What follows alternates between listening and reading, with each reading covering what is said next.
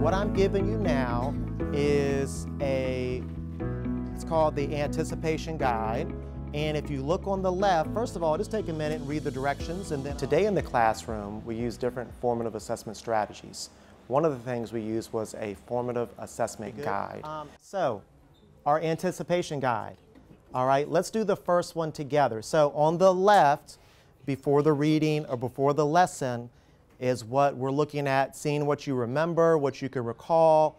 And then on the right, at the end of the lesson, we'll come back and see what you learned. You could change this, keep this on your desk throughout the lesson, and you could change this throughout the lesson. Now, the first one, of course, A if you agree, D if you disagree. So the first one, read the first one for us, Jalay. The coastal range is known for its fertile valleys along the west coast. Okay, that's right. The coastal range is known for its fertile valleys along the west coast. So if you agree with that, you'd put an A. If you disagree, you put a D. The great thing about the formative assessment guide is it allows you to pre-assess students' knowledge of a certain topic before the actual lesson and the learning takes place. And then throughout the lesson and at the end of the lesson, they could come back and you could review with them the answers that they picked. Now, I just gave you a little index card, something very simple, okay? On one side, you have a green A. On the other side, you have a D. So let's go ahead and do the first one. The Colorado River helped form the Grand Canyon. If you think that's true, hold up an A. If you think so, for instance, one of the ones we did today, Virginia is a part of the coastal plain region.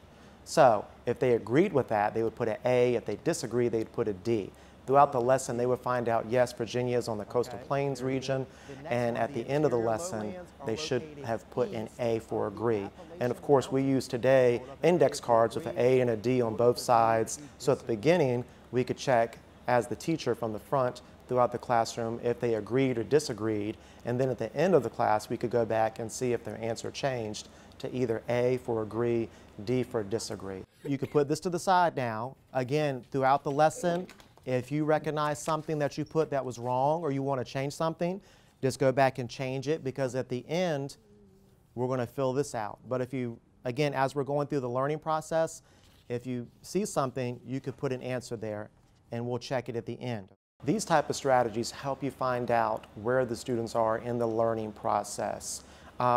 It could be something as simple as vocabulary, or it could be something related to the content, or something deeper in a concept that you're trying to learn during the class. But I found that as you take time, as you use formative assessment strategies at the beginning, in the middle, and then at the end, you get a chance to find out where your students are and if you need to continue to reteach or remediate those lessons. Because at the end of this lesson, you should be a little bit more prepared to list and describe the North American regions. Okay, we worked on listing them yesterday. We'll do it some more today, and then we'll work some more today on describing them, the different characteristics. So that's your learning goal.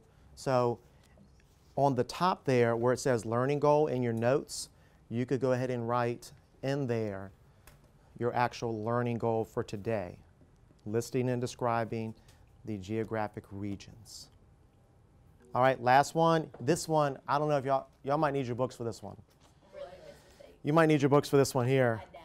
Really? Virginia is located in... The formative assessment strategies that we use are not graded. They're a tool for the teacher as well as the student to find out where they are in the learning of the lesson throughout the unit. And as a teacher, it's helpful to me, but at the same time, it helps me in giving them graded assignments further along throughout the lesson. So if the students are grasping the material through the formative assessment, I know, okay, great, they got this. I can move on and give them this graded assignment now. Okay. So the answer is, wow, okay, very good. So everyone got those right.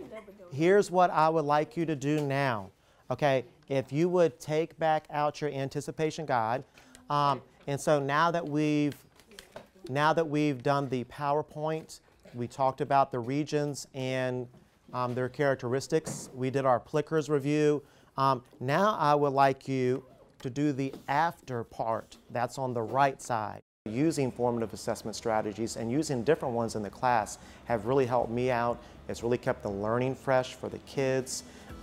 It's excited them because they get to see, I'm getting this, I'm learning this. So they don't wait until the end of the week for a test to find out, I don't know anything about this. But they get to find out that day 2 or 3 times throughout the day as you use different formative assessment strategies to help the kids and to help yourself to know where they are. The coastal plain includes excellent harbors. That's where we live, the coastal plain. Excellent harbors, A or D, and it should be, looks like it's unanimous, A. All right, very good, boys and girls. Excellent job.